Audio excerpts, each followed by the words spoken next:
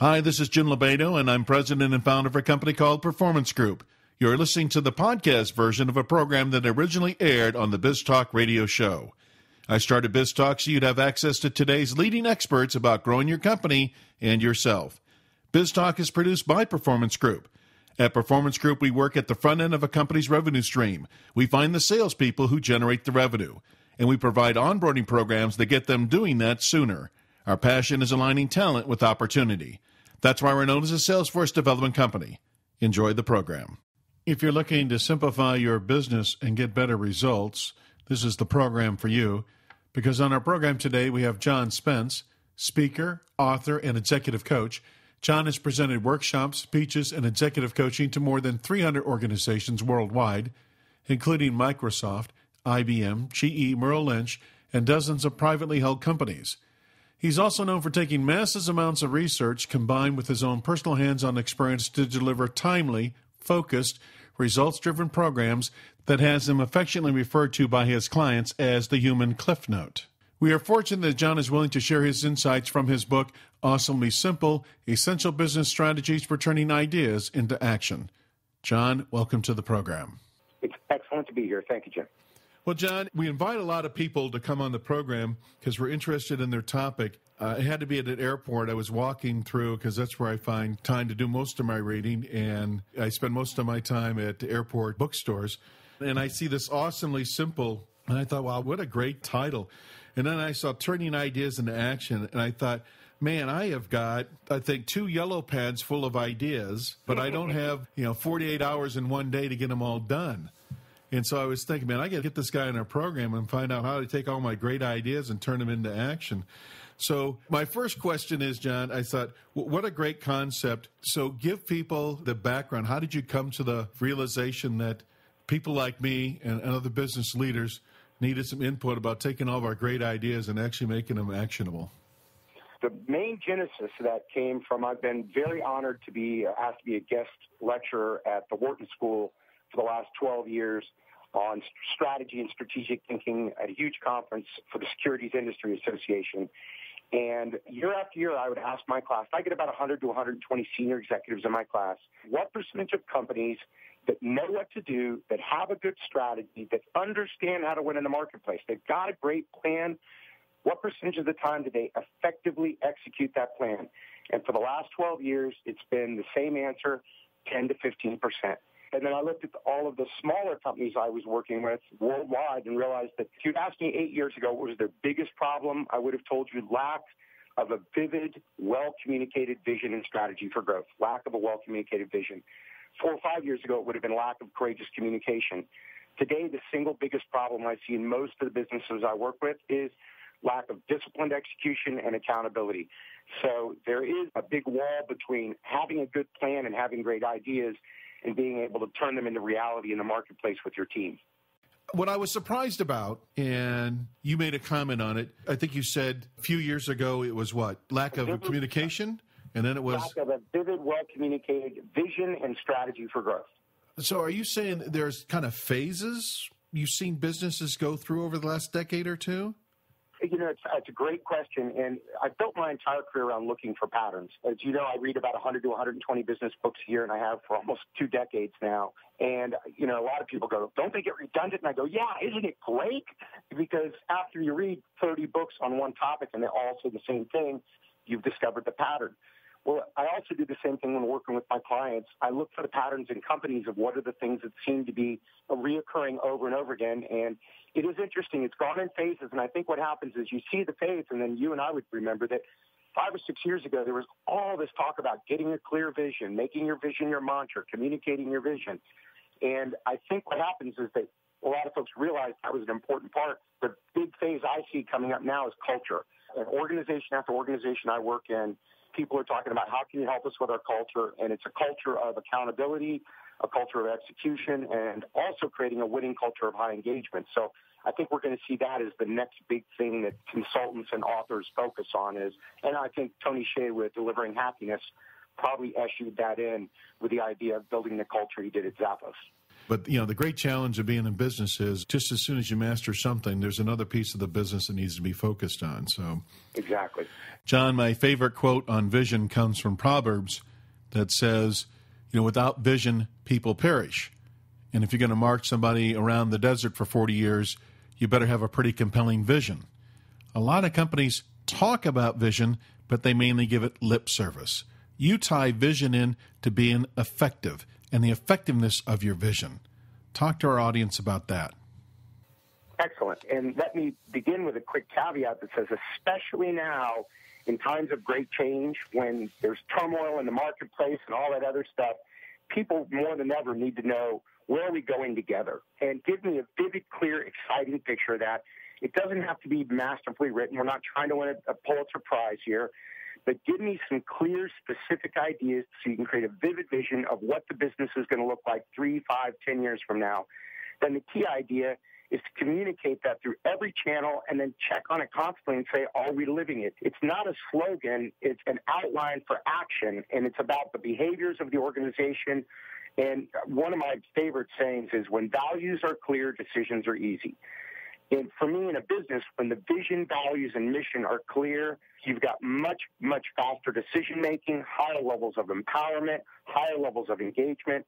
And it's got to be something that people get excited about and they can see themselves in that picture. So making it effective is, can I go from the very front line to the top of the company and have people quickly tell me, why is this important to you and what role do you play in making it happen every single day?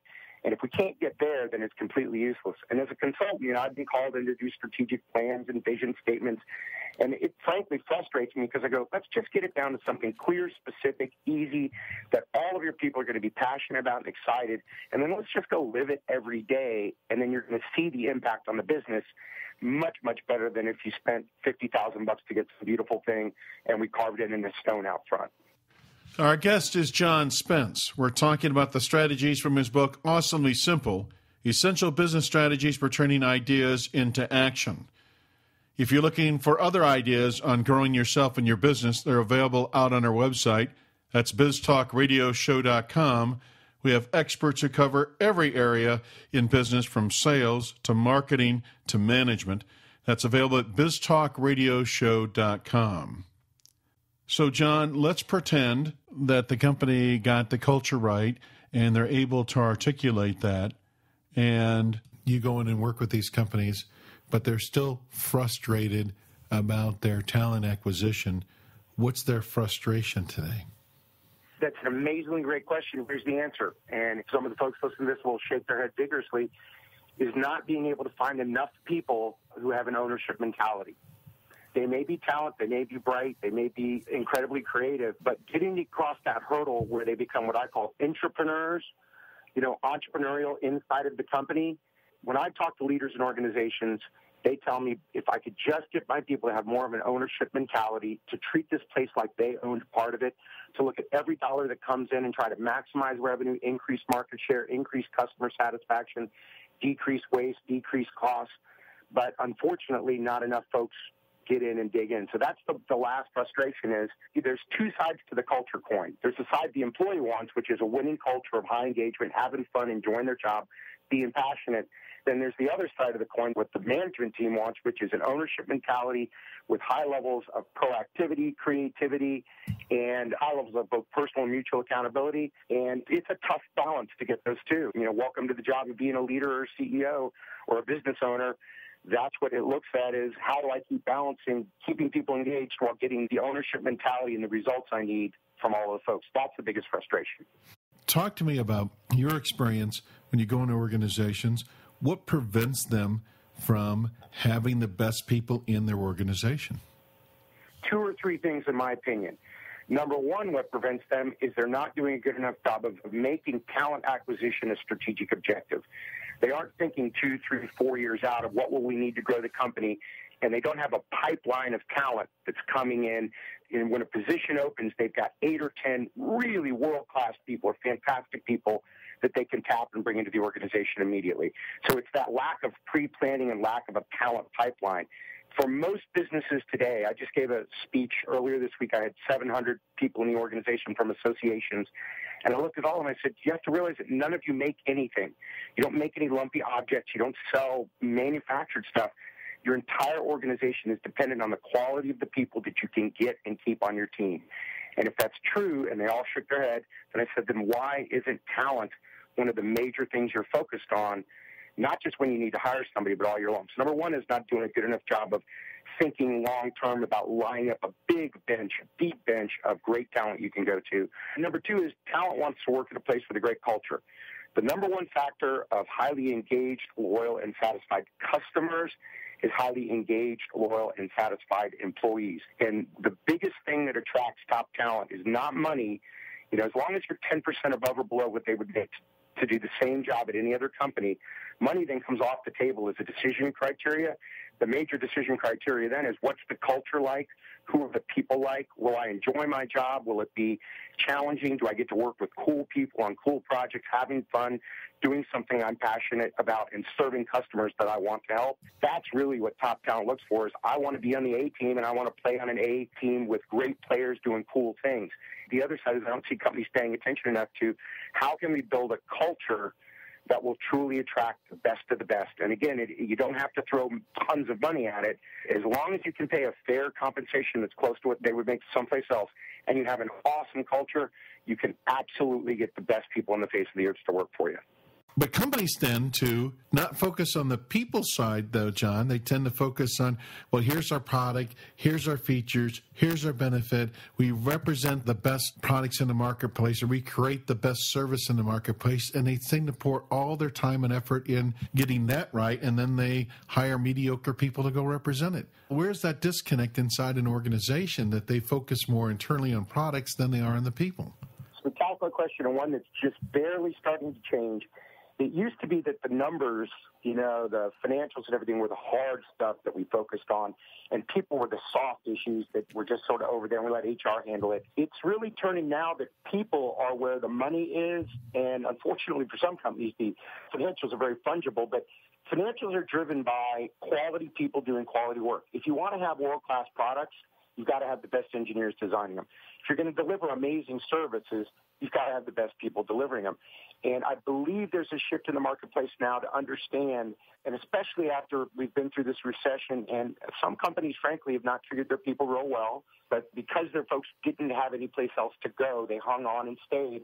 And I think we're going to see some top people moving companies, or people in general saying, you haven't treated me very well for the last 5 years. Now that I have a chance to go someplace else, I'm going to jump and go. The reverse of that is companies that have taken care of their people. And again, it's not by throwing money at them, but by treating them well, treating them with respect, investing in their learning, giving them a great culture. I'll give you some quick numbers. A highly disengaged employee, one that doesn't like their job and doesn't like the place they work, and they would be called actively disengaged, and I would call this almost an employee terrorist. They're the one that wants to really try to hurt the company. And there's organizations like that. If you look at it on a broad spectrum, in a large company, it's probably, unfortunately, about 10 to 15% of your overall population. An actively disengaged employee costs you 22% of total revenues. Just take 22% off, throw it away, it's gone. The reverse is a highly engaged, loyal, satisfied employee, top talent that enjoys what they're doing, can increase your total profitability by as much as 189%. Now, I've just given you the two big numbers. If we cut them in half to 90 and 11, or cut them in half again to 45 and 5, I don't want to throw away 5% of my total revenues, and I'm not going to walk away from 45% increase in profitability. So however you place the numbers, great people who are highly engaged and love to serve the customer are a huge financial driver of success. What are the one or two things I need to be focused on in my talent acquisition? Deep pipeline. Then the other thing is, and this is a big one, is really sit down and strategically think through what are the skills and the abilities and the characteristics and attitudes and attributes I want in an ideal employee. I think that most people, when they go for hiring, do a couple of things wrong. First of all, because they don't have a deep pipeline, it's just a mirror test. You know, they pull in anybody, any resume that happens to come in that month. Just think about that. This person might be with you for 5, 10, 15, 20 years. If you don't have a talent pipeline, the only time you hire is that month that you announce that you have a job opening. That's the only window you have into the marketplace. not going back with a big deep bench. So that's number one, is making sure you've got that bench. Number two is clearly thinking about what are the must-haves, the nice-to-haves, and the really, really nice-to-haves, and refusing to hire anybody who doesn't have the must-haves. I think a lot of people get emotional. They meet somebody, they like them, they kind of gel, there's a nice chemistry, and so they hire them because they like them, not because they meet all the criteria for the true ideal employee you want.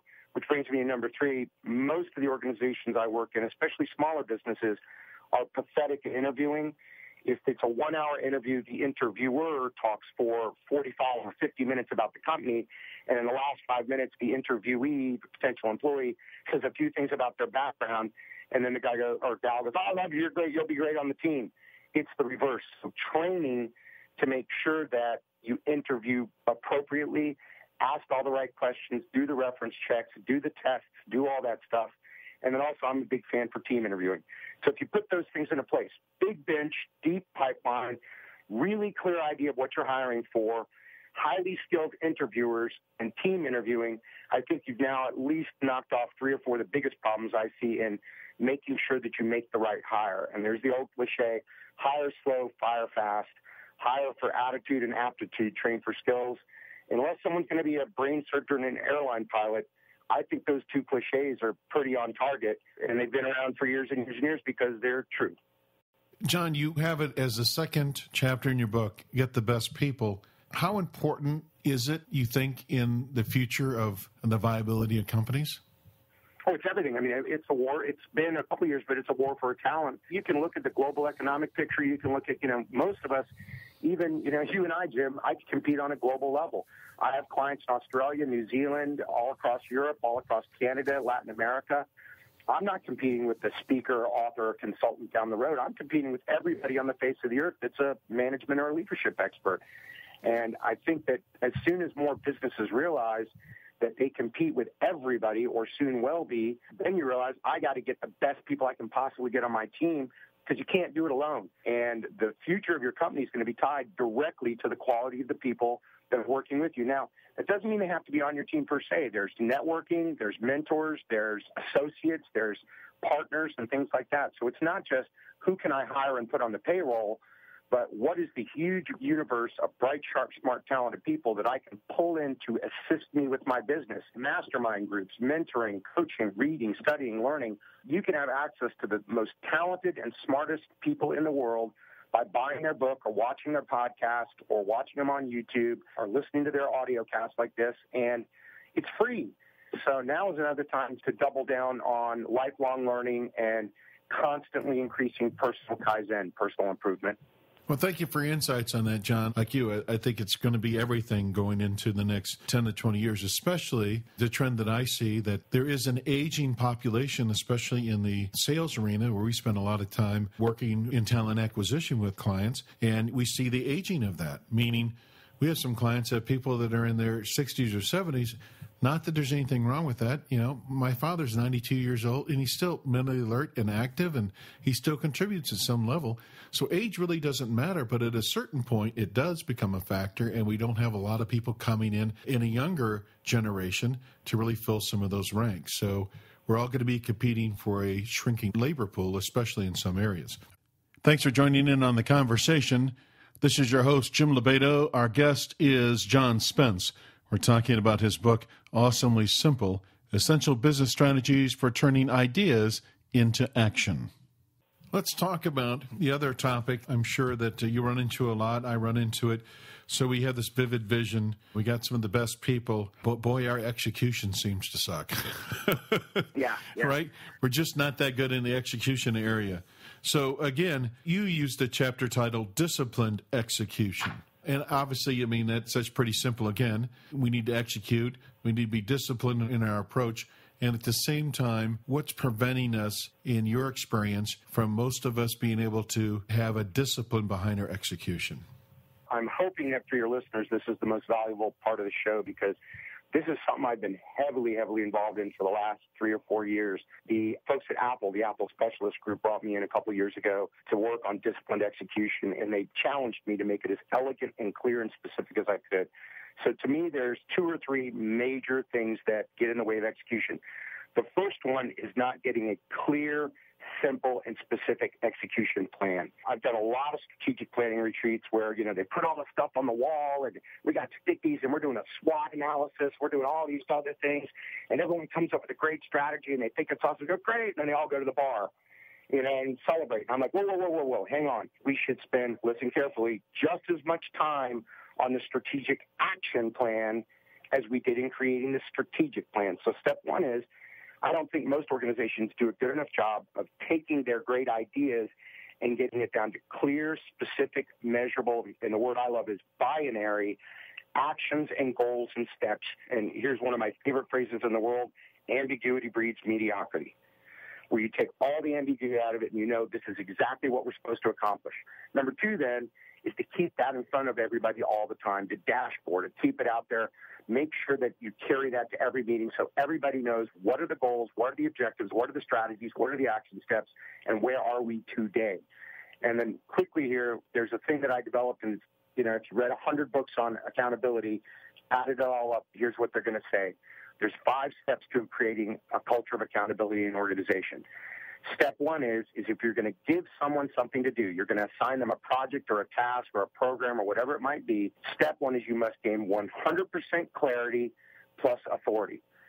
So you've got to sit down and get very, very clear with the person. This is exactly what my expectations are. This is how we'll measure it. This is what that budget is. This is what the resources are. This is what the due date is. And this is the empowerment, the authority I'm giving you. Step one, 100% clarity plus authority. Step two, then, is 100% agreement. That person that you're giving it to, as my friends in Vienna call it, you have to have a 4 eyes meeting, and they got to look right at you and say, I understand the metrics. I think this is a reasonable goal. I understand the resources. I understand the budget. I understand the due date. I understand the expectations, and I will deliver them. I just did a speaking tour across Australia and New Zealand, had about 3,000 small business owners in all my different sessions, and I asked them, for the most important projects in your company, the stuff you got to get done, the things that are mission critical, on a scale of 1 to 10, 10 being world-class and 1 being terrible, how many of you currently are a 9 or a 10 on 100% clarity plus authority and 100% agreement on all your most important projects? And out of my entire trip across that country and the U.S. and Canada recently, not one person has raised their hand. Actually, one guy did, and I said, you're lying. He goes, you're right. You're right. So those 2 steps are critical. And then the last 3 steps are pretty straightforward. Track and post. Create a dashboard. I don't care if it's a poster board or a whiteboard or a billboard or one of the multitude of great dashboarding software packages they have out there. I use one called results.com.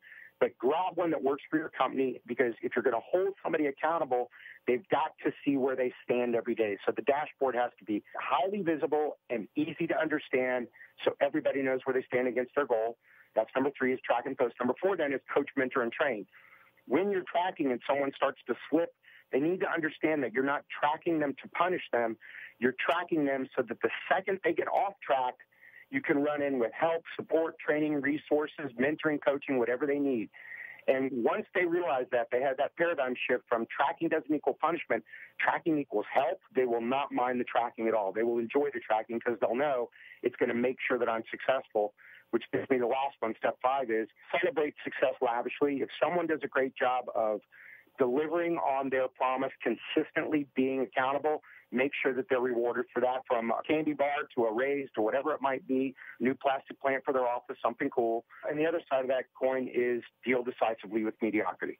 If someone consistently isn't meeting goal and you're doing 100% clarity, you give them the authority, you get 100% agreement, they track and post, you coach and mentor, and they still don't meet their goals a couple of times in a row, this is probably someone that should be made available to industry because they're not going to be able to meet their goals. John, I always tell my clients that sales is an executional game. Can you effectively execute in sales? Give us your insight on sales as it relates to execution in a company. Sales is absolutely essential to every business. And I love the old saying, nothing happens until somebody sells something. A business can live or die by the quality of their sales force. So that is especially a place where if you don't have really good talent, you put yourself at a massive disadvantage.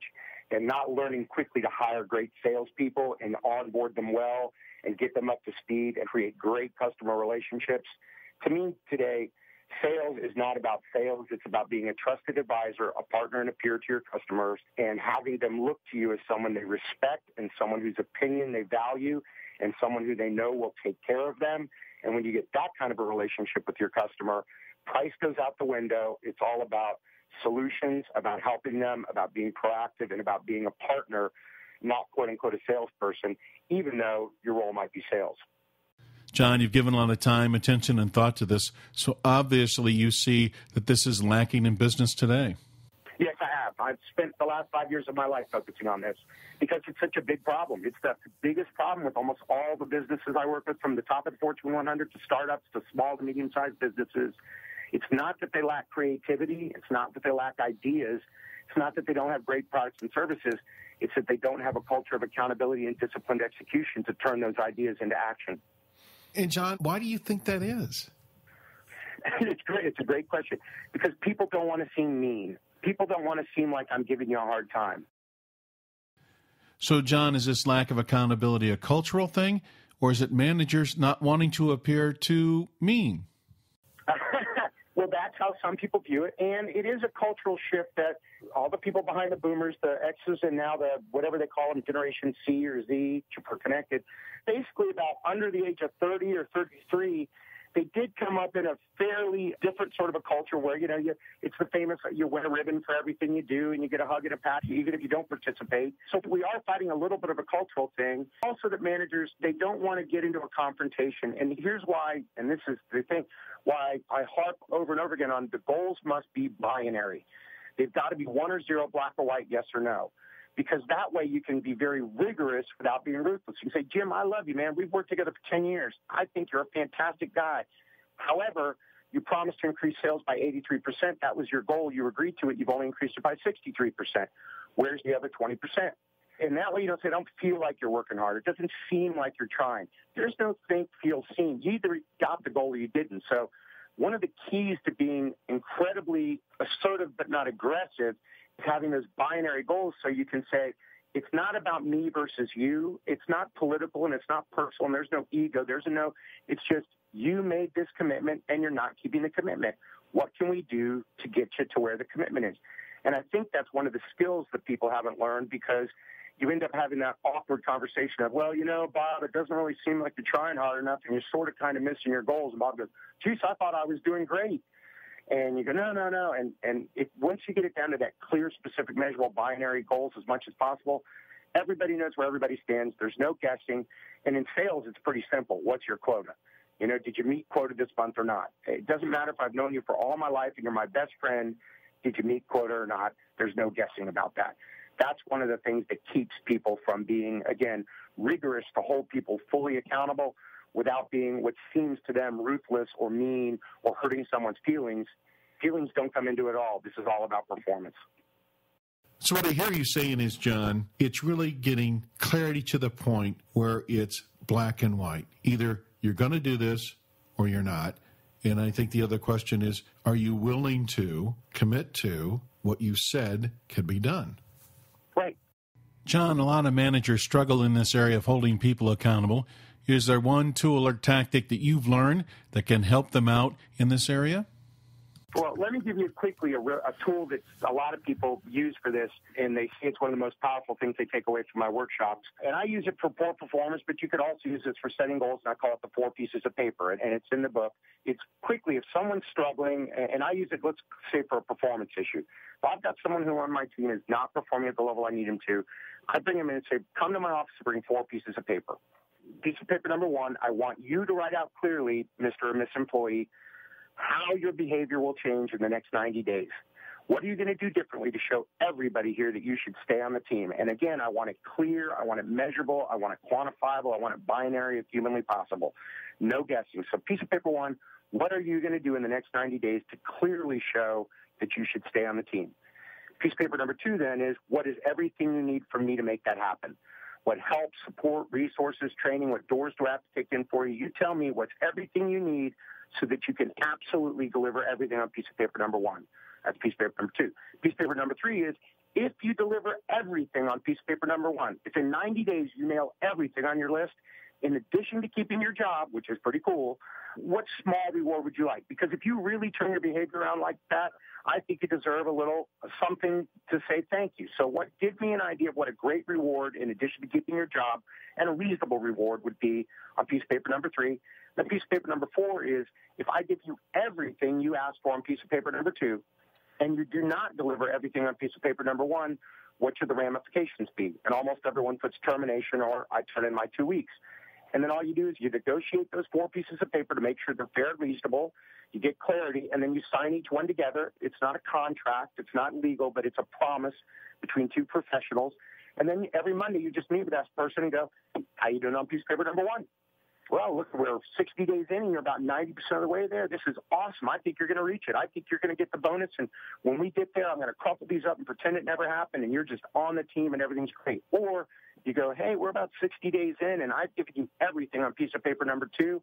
And you've only accomplished about 10% of what you promised. What do you think is going to happen? Do you really think you're going to get the other 90% in the next 30 days? And that's typically when they say, no, let me just go ahead and give you my 2 weeks.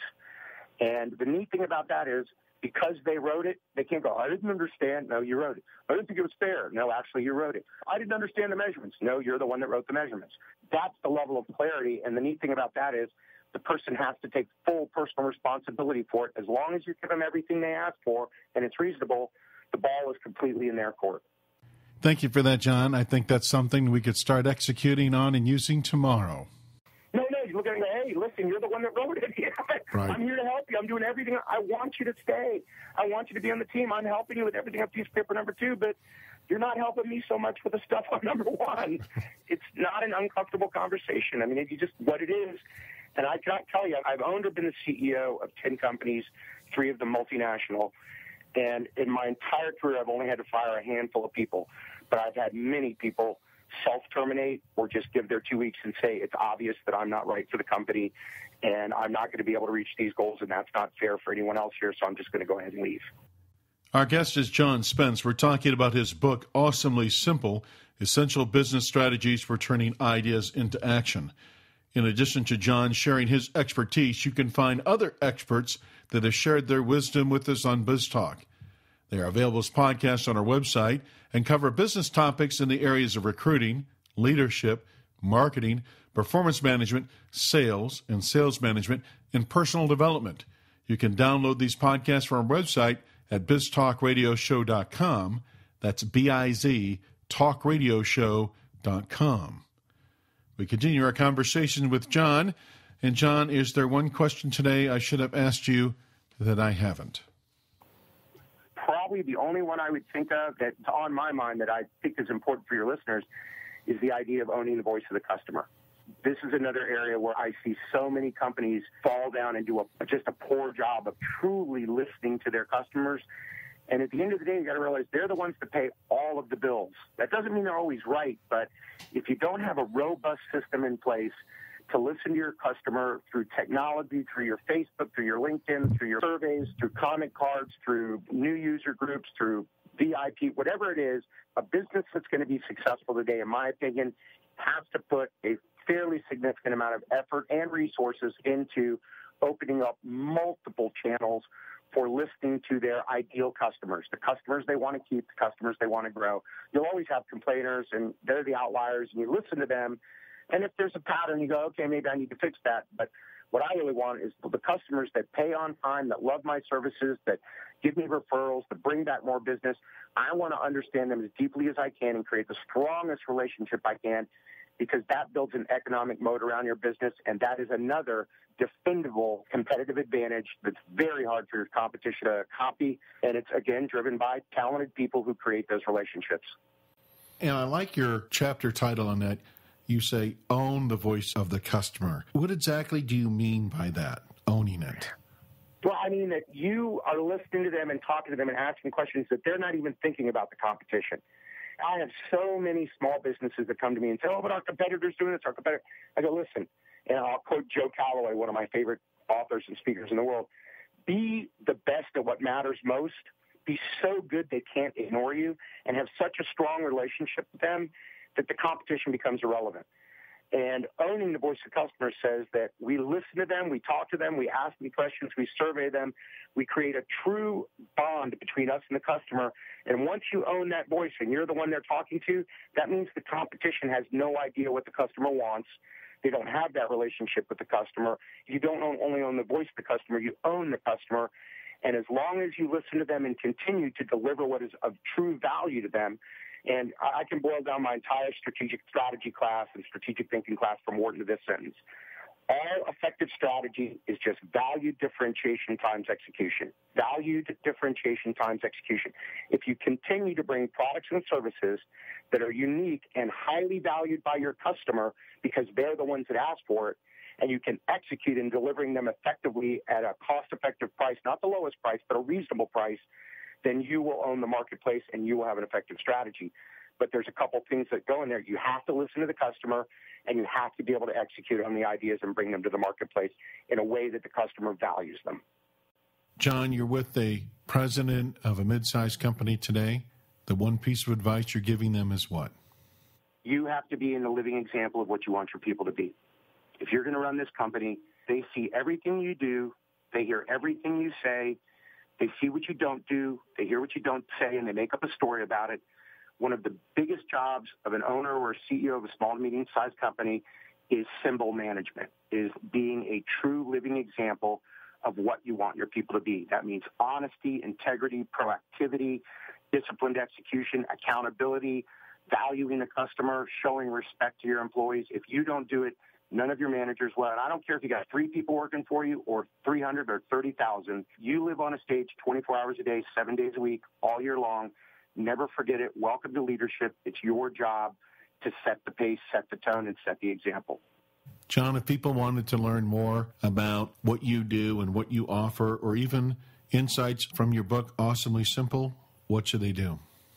Just go to my website, which is johnspence.com. There's a lot of free resources there, too. I've got a free YouTube channel with a bunch of short training videos. I've also got a Vimeo channel with a whole bunch of free videos. And also, as a voracious reader, one of the questions I get all the time is, if you've read all these books, John, what are your top 50? I have a list of the top 50 business books, in my opinion, that I've ever read. And the reason I believe they're top 50 is not because of the great theories. It's because it's a book you can open up and go, oh, I can go do that right now. That's a great idea. Let me go implement that right now. So johnspence.com, lots of free videos, lots of free stuff, and a great list of all my books. And pretty simple, too. My email is john@johnspence.com. Anyone has a question or a comment, don't hesitate to send me a note, and I will do my best to answer it for you. Connect with me on LinkedIn or the other social media, and I'm there to assist. I've dedicated my life to helping small businesses and helping people be more successful, and I love it when somebody sends me a question and says, what do you think about this? Can you help me with that? John, thanks for being on the program. It was my honor and my pleasure, Jim. Thank you. This or other BizTalk podcasts may be downloaded by visiting our website, BizTalkRadioShow.com, or you can subscribe to BizTalk through iTunes. Follow us on Twitter at BizTalk1040 and like us on Facebook. If you want to learn the strategies finding and getting performance out of A-player salespeople, contact Performance Group by calling 800-950-9509 or visit us on the web at pmgllc.net. This has been your host, Jim Lobaito.